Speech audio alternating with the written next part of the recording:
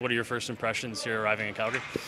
It's a little chilly after Texas, but I like it. It's a good spot, good practice rink, and I like it everything. How does it feel, getting out on the ice with some of your teammates here for the first time?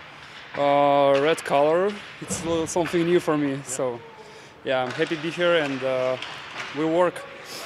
There's some familiarity, I guess. Mark Stewart is one of those players, but how does it feel to have a few familiar faces here with this new group? It's really big help for me because it's kind of new everything, and when you know guys, it's really good for you, and you and quicker adaptation for this hockey. Looking to get in the lineup tonight. What are you expecting here for tonight's game against Colorado? Just play my game and play for win.